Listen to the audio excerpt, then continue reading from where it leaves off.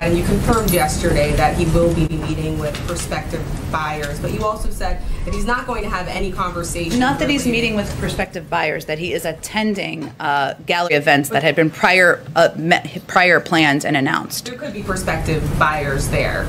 He's not, those discussions will be happening with the galleries, but that is different than meeting with prospective buyers. If there are prospective buyers there, you said yesterday that he is not going to have any conversations related to the selling of art. How can the administration guarantee that?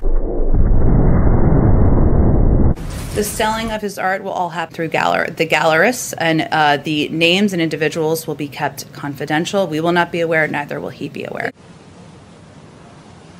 Right.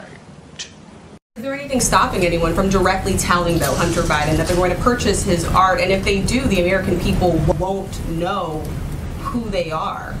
He will not know, we will not know who purchases his art. Right. Questions about Hunter Biden and his art shows. Are there any specific procedures you can tell us that are being put in place to ensure that these conversations remain, as you say, not about the sales? Will he get ethics training? Will he have to report afterwards about the conversations? Anything specific you can tell us about how you are monitoring this? Well, again, I think it is certainly a commitment that has been made by all parties involved. He is not involved in the sale or discussions about the sale of his art.